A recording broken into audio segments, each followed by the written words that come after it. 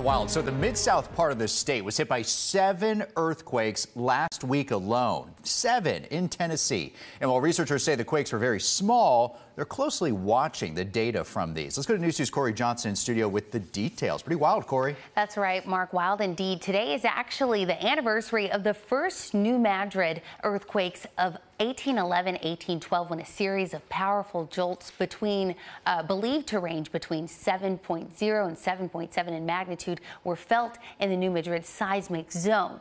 Now, that's where the last week's quakes in Tennessee took place, 7 of them. Researchers with the Center for Earthquake Research and Information at the University of Memphis say they're keeping a close eye on that activity. They counted those 7 between Monday to Wednesday, and the highest one of them was a magnitude of 3.0. Now, according to researchers, these clusters are considered normal, happen on occasion, and they also tell me it's highly unlikely that these are considered foreshocks to something bigger in this case. For all we know about the New Madrid zone, there are a lot of unknowns that we still are trying to crack, so to speak.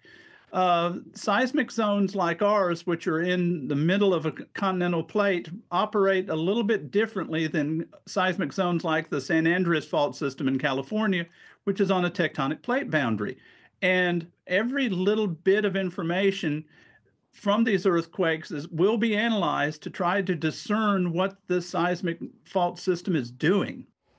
Now, researchers with the center tell me the last time a cluster of quakes happened in a short amount of time, like what we saw last week, was more than 4 years ago. And we also talked to researchers with the U.S. Geological Survey. They tell me the quakes last week were significant and have gotten a lot of coverage. People have probably been reading about them. And we asked them why. They said that they've gotten a lot of coverage because people feel several quakes over the course of a few days versus in a week or so. They start to get worried, which is pretty unnerving to people. Mark?